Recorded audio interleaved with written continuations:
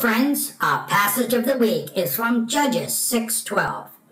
Israel follows the sad pattern of the book of Judges and once again turns to evil and idols.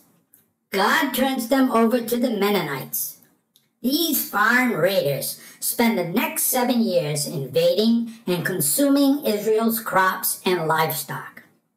Israel cries for help to the Lord. His first step is to send a prophet to remind them of God's goodness and their disobedience. The Lord then appears to Gideon, commanding him to save Israel because God will be with him.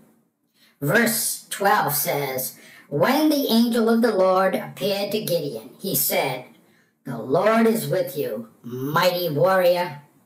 I want you to think of Gideon as a reluctant hero. Although Gideon's faith ultimately allows him to complete the Lord's instructions, Gideon will continue to express hesitation and insecurity even as God continues to call him to action. First, he reasons with the Lord that he is not up to the challenge. Then, it is as if Gideon wants the Lord to prove who he is.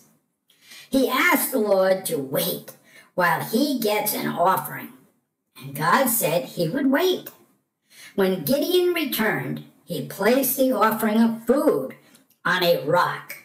The angel of the Lord placed his staff on the rock, and a fire completely consumed the offering. Gideon built an altar to God, and it still stands to this day. Then the Lord tells Gideon to destroy the altar to Baal. Gideon, at night, with the help of a bull and servants, destroys the altar. While Gideon prepares to lead other tribes to destroy the Mennonites, he then has the audacity to ask the Lord to prove who he is twice more.